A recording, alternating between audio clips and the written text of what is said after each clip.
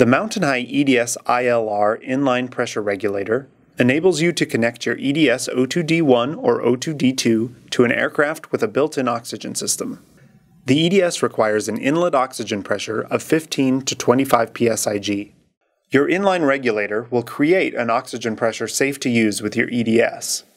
With your inline regulator set, you received a 6-foot length of blue 6mm tubing with a red 4mm end, a BNC Scott connector, a CPC connector, a BNC PB750 connector, and/or a BNC PB566 connector, and your EDS ILR Inline Regulator. With most kits, a single connector is included and already attached to the tubing. To get started, consider whether it is best in your situation to have the regulator closer to your oxygen source, in which case you'll cut nearer the connector, or closer to the EDS, in which case you'll cut nearer the red end of the tubing.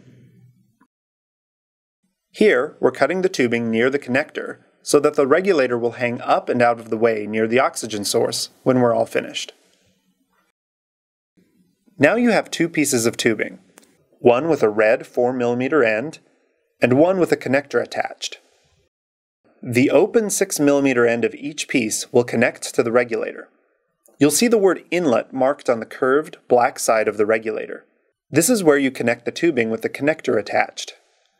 The remaining piece of tubing connects to the silver side of the regulator.